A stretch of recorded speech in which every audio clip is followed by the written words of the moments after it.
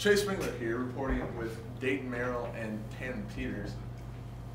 Guys, what's your game plan going into Briarcliff? Well, we, when it comes to Briarcliff, we don't really know a whole lot about them yet, but we do know they've got a lot of three-point shooters. Yeah.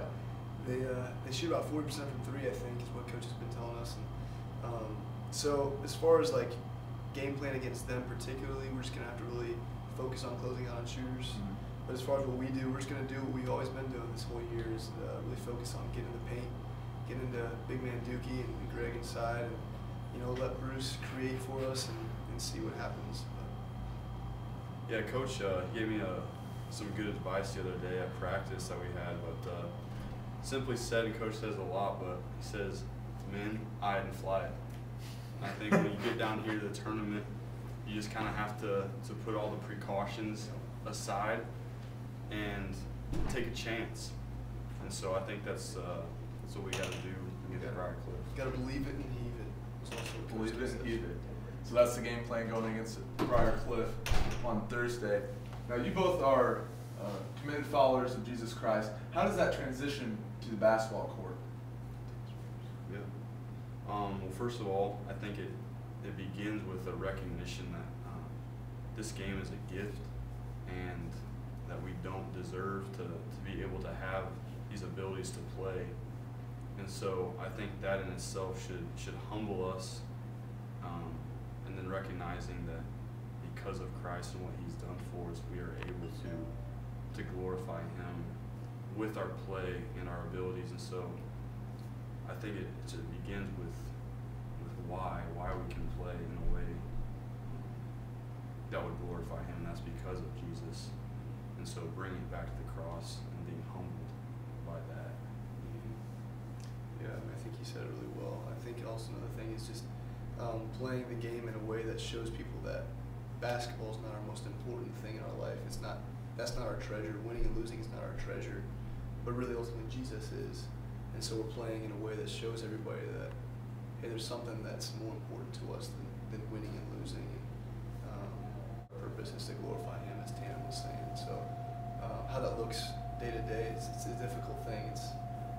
We would say it's probably the most sanctifying thing in our life at this point is basketball, just because it's very difficult at times, but God's been using it to work in our lives and our teammates' lives. Didn't forewarn you guys about this question, but if the coaching staff had a one-on-one tournament, who wins? Coaching staff. Oh man. Ooh. So that would be Taylor Long, Nate Short, Coach Ye, Coach Z, and of course the legend Jim Kessler. In their prime or right now? Well, let's go right now. Another little regulation here is that we're talking 15 feet, starting out 15 feet from the basket, or we're gonna do the normal, check it up, top of the key. Yeah.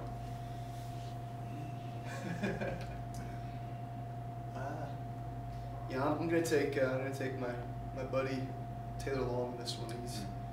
He's young, he's spry. He's got some great moves. It's small, but he can take it to him. I'd say. This is a bold prediction. Maybe not so bold, but I have to go with Coach Z. Coach Z. Coach He's Z. absolutely right. Coach Z is the type of guy where I don't think there's a single person that's going to stop him. Even if all he has to do is literally just back the person down from the three-point line and then give him a little up and under, I think that's going to prove to be very effective. Really uses his legs well, and so I think that'll be to his advantage greatly. He owns the paint. He always does. Always has, always will. So have any former Lancers text you guys, or have you talked with maybe Kyle Plumlee or David Henry, any of those guys lately? Talked to Kyle Plumlee recently. He's actually going to be at our game on Thursday because he lives out in St. Louis now. So yeah, I've heard a little bit from him. I think Swanee texted us after we won the conference championship. Nice. So. Yeah, Swanee's always there to just provide some good encouragement. Swanee kept it pretty light when he was here and kept the mood pretty comical. So it's always good to hear from him. And they're mind is 100%. So that's good to know. It's nice. Well, Tannan Peters, Dayton Merrill, Chase Ringler,